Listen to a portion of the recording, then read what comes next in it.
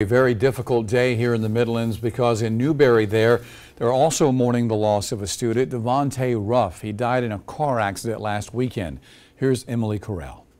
17-year-old Davonte Ruff was in the passenger seat Sunday evening when the vehicle he was in crossed the center line and hit a tree here on Harold Bowers Road in Newberry County.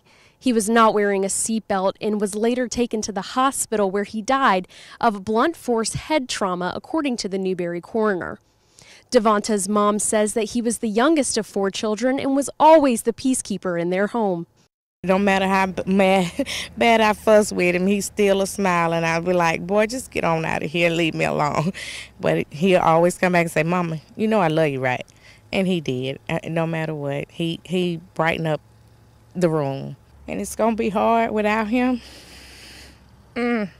Yesterday, Newberry High School held a vigil for Davonte, where they signed both a basketball and a football for his family. He was a 2-sport athlete, and his coaches said he will be remembered by his infectious smile. It's been here 20 years, and it was probably the toughest day I've ever had at Newberry High School. Yesterday it was sad. It just shows you how much he had.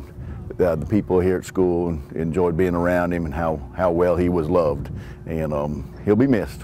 He was a remarkable young man. Just had a really great smile, and just gonna be missed sorely. According to Ruff's mother, the driver of the vehicle was a close friend of Davonte. He has a few minor injuries but is going to be okay. In Newberry County, I'm Emily Corral, News 19 WLTX.